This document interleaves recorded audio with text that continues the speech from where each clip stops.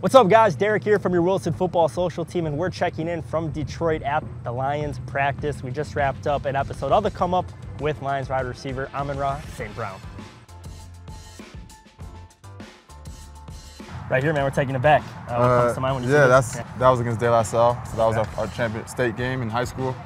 We were undefeated, and that was like to win the state.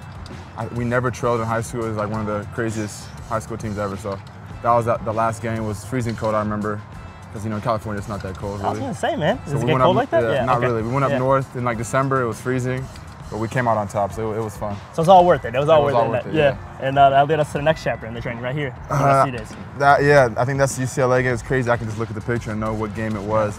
My sophomore year against UCLA. That's actually another crazy game.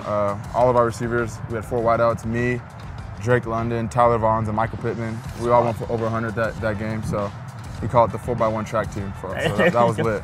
Was it cool to do that in a rivalry game too like that? Yeah, it was super cool, yeah. That's awesome, man. And then our moment right here. Oh, that's when I scored against Arizona last year. I had to hit my little dance when I got in, but no, that game was super fun. I remember going in. Cardinals were a good team last year. For sure. We came into that game. We had some trick plays and whatnot, but we just came out on fire. Our defense played well. Offense, we scored early, and we were just firing on all cylinders that game. So that was a good game. For sure. Do you have your dance moves selected before, man? You kind of just in the moment with it? Yeah, I was taught to always have a plan before you get in there. So before I get in there, I always have a plan. And when you have a chance now, man, just to see all 3 of these photos, in this moment right now at this chapter in your career, what goes through your mind? Looking back, when I was in high school, I would have never thought, I'd be on the Lions, or I didn't know I was going to go to SC. So, but looking back on it now, I wouldn't change it for the world. I think, everything happens for a reason, and I'm happy to be where I am.